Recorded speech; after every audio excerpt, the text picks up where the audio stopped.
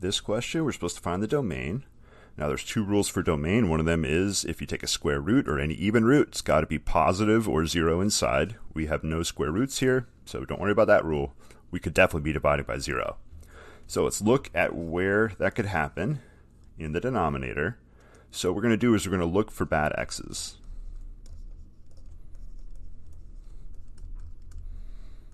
So we're intentionally setting the denominator equal to 0.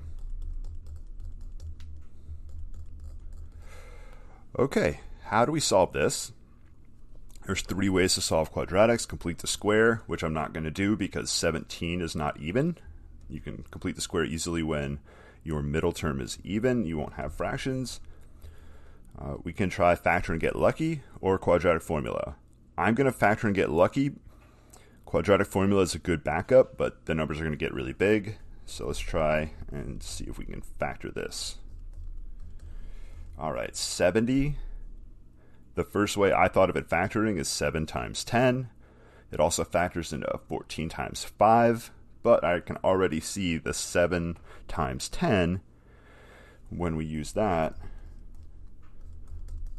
So 7 times 10 is 70, and 7x plus 10x is 17x, so this is the factoring right here.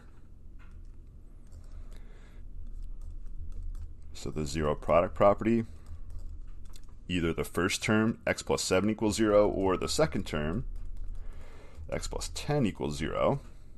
Subtract 7, x equals negative 7, or x equals negative 10. All right, these are all bad x's. So what are the good x's? They're all the other ones. Good x's are all the other x values. All right, we'll use the number line. Negative 7, negative 10. Negative numbers are always hard to think about because what I think of as the bigger one is always on the left. Of course, it's the technically smaller one or the more negative one. So these are the bad numbers you don't want to choose. So we're going to choose all the rest. So here we go. Anything less than negative 10, anything between negative 10, negative 7, and anything bigger than negative 7. So how do we write this? This is a union, negative infinity to negative 10.